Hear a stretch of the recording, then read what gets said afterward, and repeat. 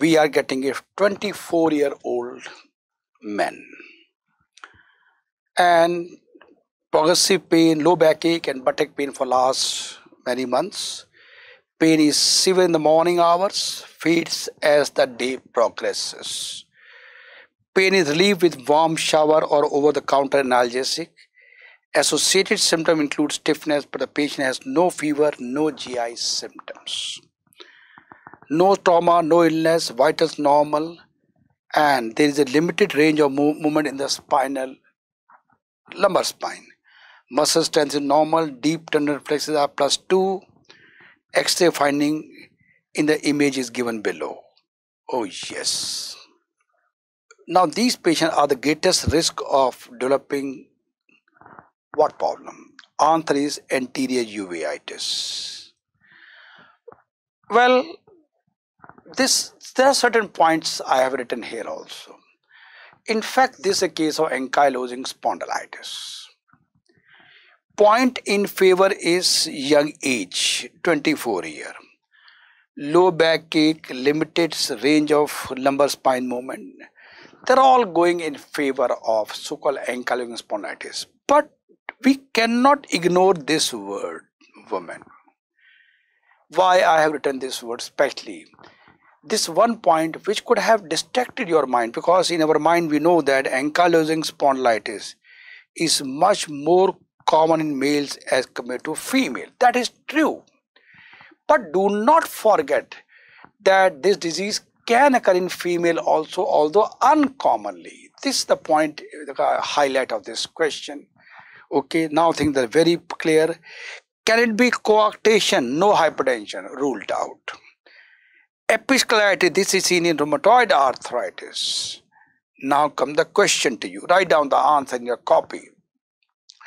Which eye abnormality occur in ankylosing spondylitis? That means what pathology occurs, which is classical of ankylosing spondylitis. Write down the answer in your copy.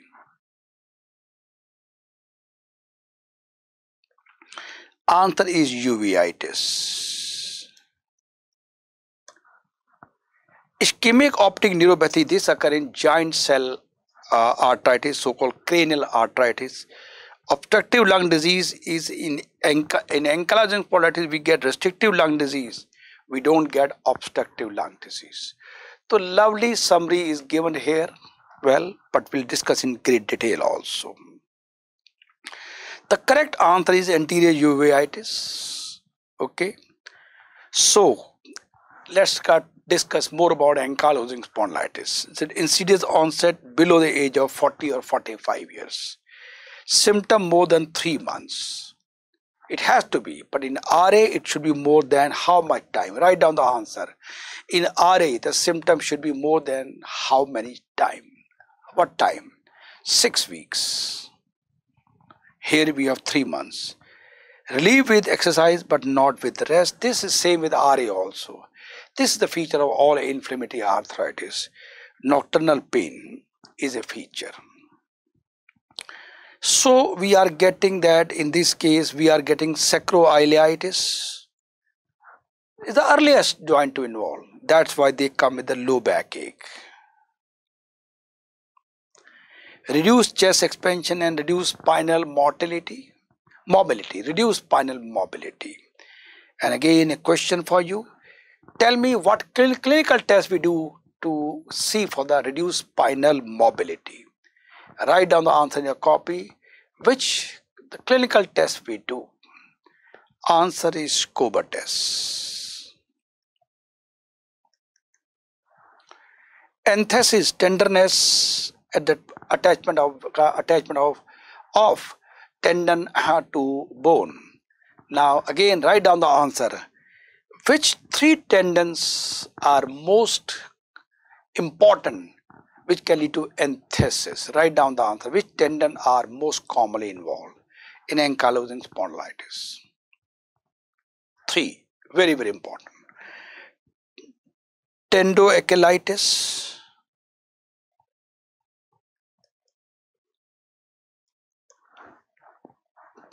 plantar fascia,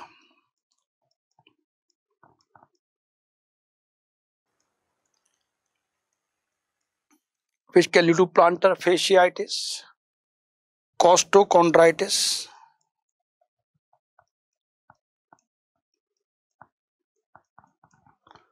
They are the three important tendons which are usually, so they can lead to heel pain, ankle pain, heel pain, and the pain chest.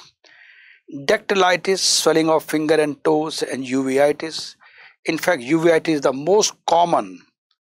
It's the most common extra-articular manifestation.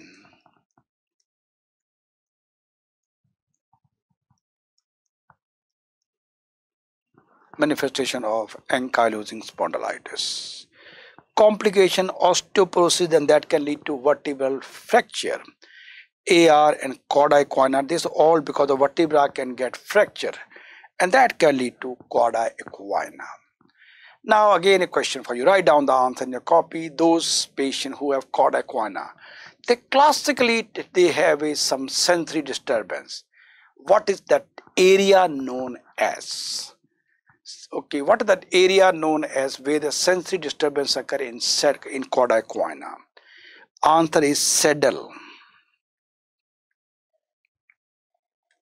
Saddle shape. Okay. Elevated ESR and CRP, they are the simply non-specific, but they are marker of inflammation. Actually, B27 association is a very, very important point that you don't forget. X-ray of the sacroiliac joint is the first to be done, but it's the most accurate.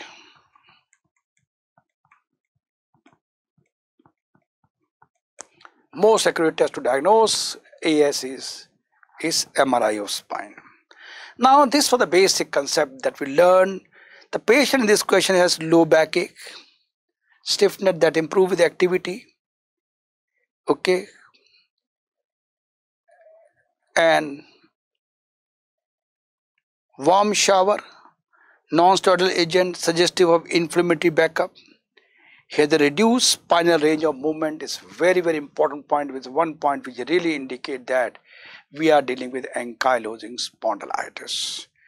X-ray shows arthritis and erosive involving sacroiliac joint. If you look into the X-ray once again, you can see the sacroiliac joint is erosion are seen. And this is what we diagnostic of, one of the very important diagnostic finding for a case of ankylosing spondylitis, sacroiliac joint. The incidence is highest in the age of 20 to 30 years, very, very important. ES never manifests after, first time manifestation after 45 years. Then it is not a case of ankylosing spondylitis. And they have a strong association with HLA-B27. Anterior uveitis is the most common extra-articular manifestation. It can occur in as high as 25 to 40%. It's fairly high. And do remember that these belong to, ankylosing spondylitis belong to seronegative arthritis.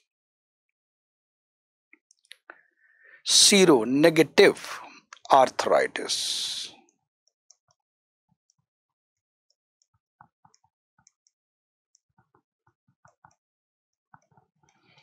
This uveitis can occur in most cases of any seronegative arthritis.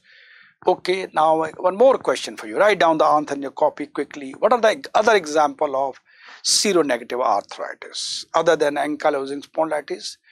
Other example of seronegative arthritis. And in the meantime, just to inform you, seronegative means they are rheumatoid factor is negative. That's the meaning of seronegative arthritis.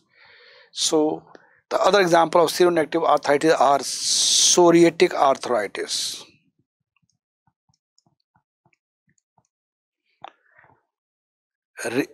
Rhetus disease, also called reactive arthritis, arthritis occurring in inflammatory bowel disease like ulcerative colitis and Crohn's disease.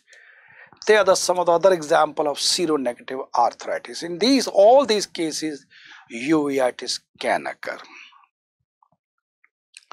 Now, coarctation of aorta, aortic coarctation is associated with aortic valve, typically AR, Ankylosing spondylitis is associated with aortic valve disease.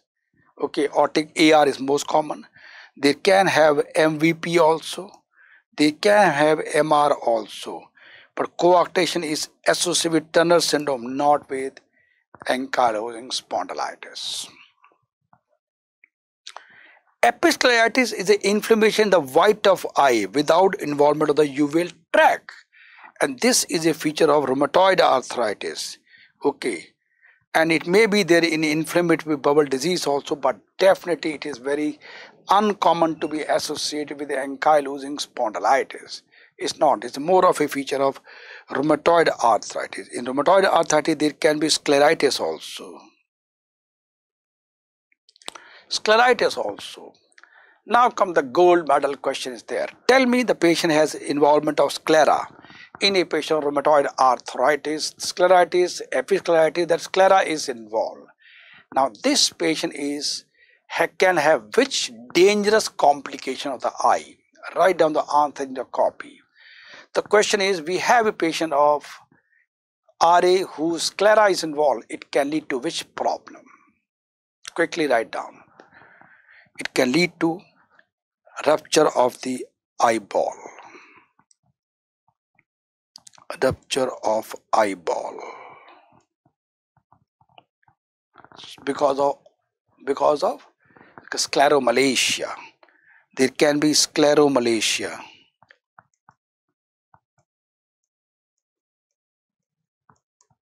That can lead to rupture of the eyeball. Well, I hope you liked the session. Just to inform you, we have following courses for you. Smart Medicine. There are 350 hours of pre-recorded video lecture of whole internal medicine. It includes all super specialty and allied subject, covering A to Z, including basic concept about every topic. Second, we have tests and discussion. There are more than 1,000 questions with discussion of the questions, sample question and discussion you saw in this session. Now, third thing is Medicine Simplified, which is a textbook of medicine. Harrison is the ultimate book to read medicine, but it is too vast. Reading one page of Harrison, you need half an hour. To understand, you need 2 hours, but you need only 2 minutes to forget what was written in that page. Then what is the solution? We have Medicine Simplified. It's a textbook of medicine, but so-called mini Harrison. It's a summary of what you need to read from Harrison. The book is available in Amazon also. Now, these 3 things are more than enough for your MD, DNB Medicine and Family Medicine final exam preparation, NEET SS exam preparation. You don't need to read any other book. These 3 are complete in all the aspects. For more detail, you can contact at this number. It's a for mobile as well as WhatsApp. And this is my personal email ID. Anybody want to reach to me, you can contact me at this email ID. So, thank you very much. God bless all of you.